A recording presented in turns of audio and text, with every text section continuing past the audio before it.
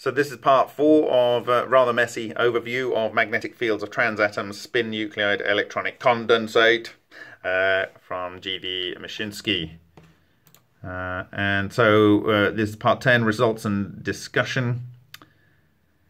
So his proposal above, he's saying the electron pairs of the transatom and the transmolecule are as close as possible to the nucleus so that their wave functions overlap significantly with the wave function of the transnucleus.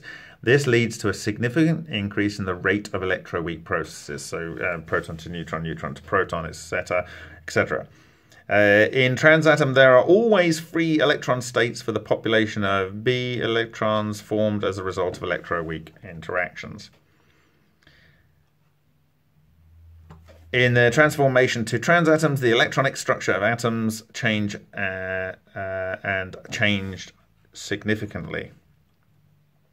He talks about the energy levels. Transatoms are attracted to each other. This allows the simultaneous interaction of many transatoms and accordingly many transnuclei. The formation of a nuclear transmolecule automatically leads to the convergence of nuclei to the distances of the action of nuclear forces and the beginning of nuclear transformation processes. Thus, the probability of nuclear reactions becomes equal to the probability of the transformation of atoms into transatoms. Owing to the release of considerable energy in the process of transmutation, the ordinary stable nuclei emitted from the transmolecule and the capsule capturing electrons are transformed into ordinary atoms.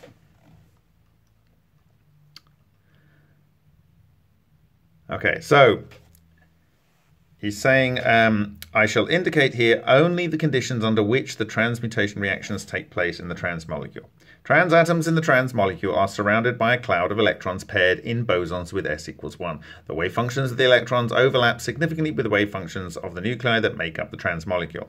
Transatoms are constantly on the move. As positively charged transatoms try to push each other out of the transmolecule, negative electrons return them back to the center. A self-balancing field arises. At the center of the transmolecule, the magnitude of the magnetic induction vector is 10 to the power 6 to 3 times 10 to the power 9 Tesla.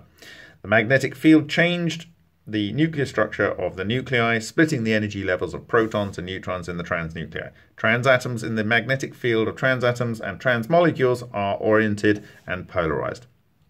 The magnetic fields in the centers of the transnucleus and in the centers of the transmolecules are inhomogeneous and anisotropic.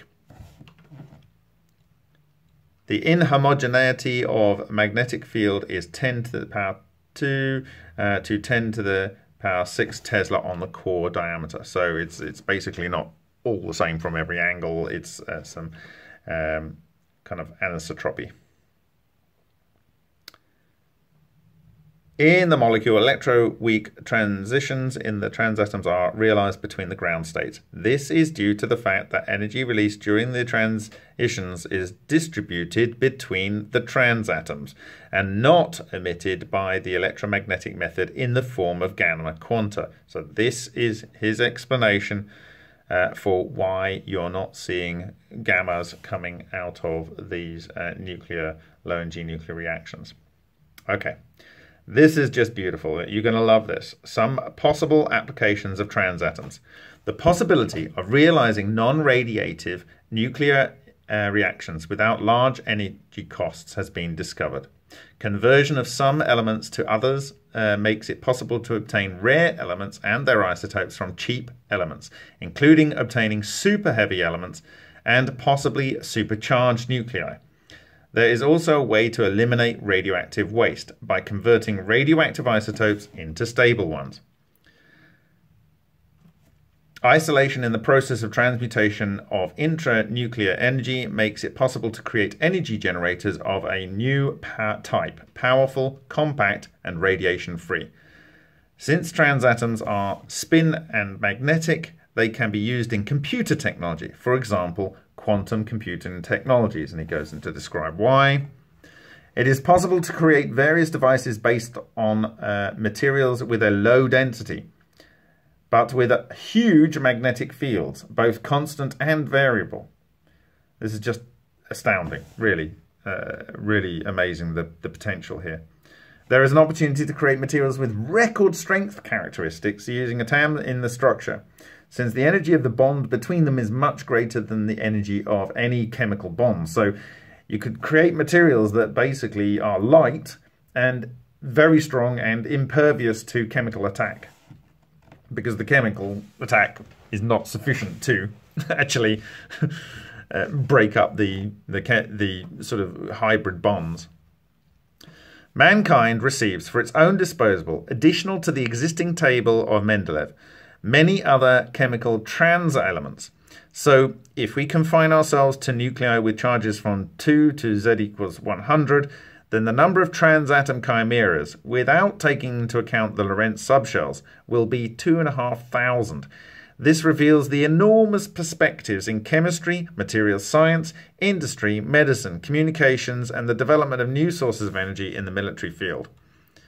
It is difficult to foresee what possibles can be realized using spin matter, spin interactions at any distances, and the torsional interactions associated with it. And then in his conclusion, at present, a new fundamental and global direction in science is being formed in the scientific world, transatomic, transnuclear science in the condensed environment. The direction is global since it affects practically all natural sciences, physics, chemistry, material science, electronics, biology, and others. The basis of this direction is the discovery of a previously unknown state of matter, the spin nucleoid electronic condensate. He abbreviates to SNEC. SNEC is an altered state of the atomic and nuclear structure of chemical elements. In this state, the physical and chemical properties of chemical elements change. For example, trans elements are attracted to each other, forming molecules with new properties that differ from those of ordinary molecules. The atomic nuclei of chemical elements in the state of SNEC can enter into multi-nuclear reactions. A feature of these multi-nuclear reactions is the absence of radiation as they proceed and the absence of radioactive isotopes in their products. The most important feature of the transatomic transnuclear science in a condensed medium is the immediate application of their properties and behaviors in the latest technologies in all spheres of human activity. Thus, the development of transatomic transnuclear science in a condensed medium, the study of the properties of spin nucleide electronic condensate and its applications in industry, is the basis for a new scientific and technological revolution. So I think essentially Myshinsky has given explanations to why all these phonon triggered systems seem to be producing Lena reactions. He gives guidance effectively on why titanium and deuterium and helium and so forth play a role, and why nickel is.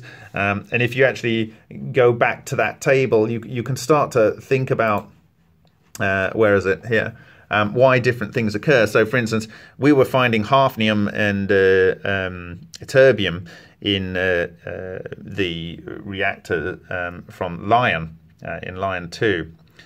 Was it really hafnium and ytterbium? Don't know. That question was open. But when you look at where hafnium and ytterbium is, it's like hafnium is here and ytterbium is over here. So it's kind of like adding two Z charges. It's like adding a trans helium to it, producing those two. But then potentially why you wouldn't get tungsten is that you know, it's dropped down this kind of shell configuration, so it can't support enough electrons. So if you're starting with tungsten, you might drop back. And what happened in the sapphire reactors, they put in a tungsten probe, and they think they observed hafnium and ytterbium, or certainly ytterbium, I think they recorded. It's interesting that hafnium and ytterbium appear to be observed in the data that Parkhomov is going to present tomorrow. And so this is very, very interesting. There may be some sort of threshold that gets triggered around here where you have to push it much harder to go up the table there. So there's lots and lots to think about, and I welcome your questions that I hope to be able to put to Myshinsky. Thank you, and enjoy the translation.